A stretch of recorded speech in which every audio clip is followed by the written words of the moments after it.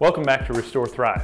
This is what we call the side hip smash with a lacrosse ball. Now we have a little bigger diameter ball here to really work into the soft tissue on the outside of the high hip. If you've had any sort of hip, low back, or even knee related discomfort or pain, this is a great area to explore and find limitations in, because it can make a huge difference in your ability to stabilize your hip, your pelvis, and your knee.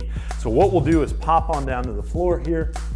On our side, we're gonna start on our back so we can position that ball, again, on the outside high part of the hip. I don't wanna be right on that hard bone on the outside of the hip, that greater trochanter. I'm in that soft tissue above. And then what I'm gonna do is slowly add some weight.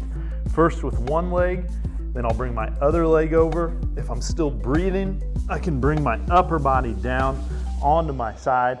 And that's a lot of pressure on an area that doesn't get a lot of work. So what I can do from here is simply what we call smear that ball forward and backwards. What I'm doing is I'm using my top hand and I'm sliding my hips forward and backward over the ball, trying to make sure that I'm controlling my breathing, still inhaling and exhaling normally until that starts to loosen up. So that direction of mobilization is back to front, back to front, and I can move that down my hip as long as I'm finding spots that are tight. One thing to remember here is that your sciatic nerve runs through this area as well. So we always want to feel pressure where the ball is. We should never feel any sort of pain or discomfort running down our legs, because then we know you're pressing on that nerve. If you want to know more about how to deal with hip, knee, or low back related issues, you can find us on our website at restorethrive.com.